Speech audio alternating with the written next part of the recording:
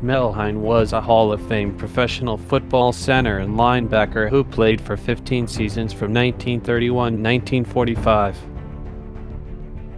Hein was born on August 22, 1909 in Redding, California. He attended high school at Burlington Edison High School in Burlington, Washington, U.S. State.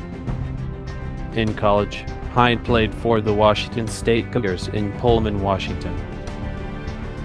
Over 15 seasons, Hein played for the New York Giants. He was named first-team All-Pro 5 times, and was a 4-time Pro Bowler. His first and only team was the New York Giants from 1931 to 1945. Here are some highlights from his 15 years with the New York Giants.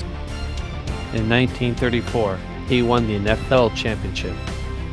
In 1938, he won the NFL championship and was named Joe F. Carr MVP.